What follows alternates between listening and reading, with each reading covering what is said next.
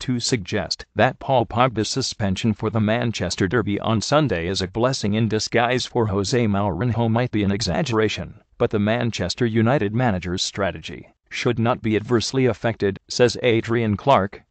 Defensive discipline in a match against a free-flowing Manchester City side. Defensive discipline will be of paramount importance, so Mourinho may even feel a little more secure with Ander Herrera or Miralem Fellaini alongside Nemanja Matic in the heart of his midfield. For all his good work against Arsenal last weekend, especially on the counter-attack, Pogba did not track back or fill into his position on a regular basis. Pogba left much of the defending at Emirates Stadium to Matic and United's back five, preferring to stand in pockets that he could exploit on turnovers. Facing a side in Man City, who have scored 46 goals already, Mourinho will not want his players wandering away from their positions too often. Late fitness tests will determine who starts, but the heat maps below show how well Fellaini, who also broke forward to score twice, kept his discipline against Crystal Palace on his last Premier League start. The same can also be said of Herrera, who was picked to face Chelsea. The Fellaini factor. If he's fit enough to return from injury, I would not be surprised if Fellaini was given the task of replacing Pogba ahead of Herrera. The Belgian's physicality alongside Matic can help contain City's stars. Like Pogba, Fellaini also brings height to the side, which will be vital when defending corners at the near post as well as attacking set pieces at the other end of the pitch. Fellaini has scored 3 times this season, compared with Herrera's none, and would be dangerous running onto balls put into the City penalty box. His presence may also have an unsettling effect on the City defense and leave space for a teammate to profit.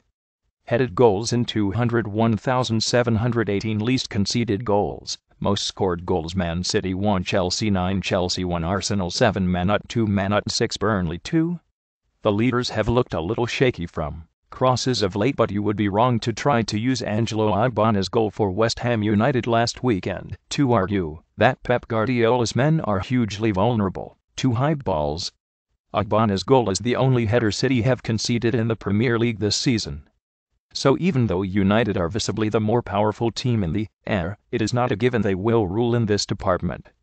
On Lingard, if the pattern of this match goes as expected, United must be ready to soak up lots of pressure. However, they still need to have outlets that will threaten City on breakaways.